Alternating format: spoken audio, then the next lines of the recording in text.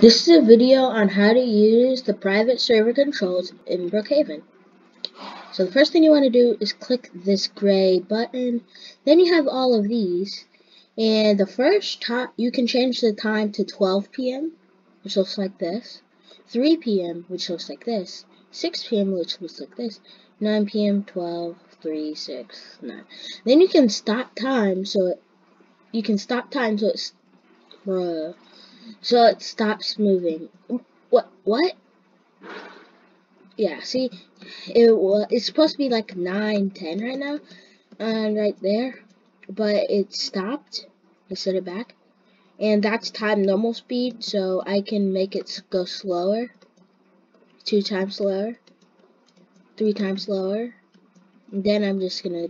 That's for turning it back to normal. And then you can add fog. You could add rain. It just takes a while.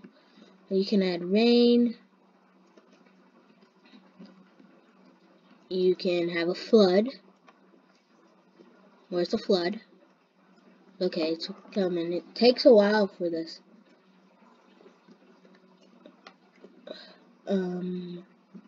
See, you can have a flood. Okay, turn off the flood.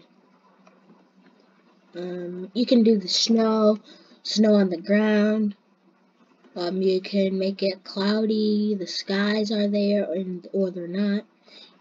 You can make the sky orange, the sky green, and you can ban music, and you can turn it on and off,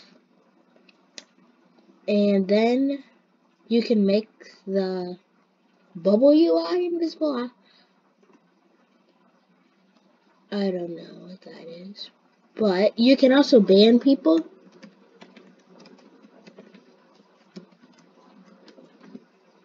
That's not even. And you do have to put in their username. But since this is my private server, I can't ban myself, and since show it's on, can't ban them. But yeah, that's a tutorial on how to use the private server controls in Brookhaven. Peace out.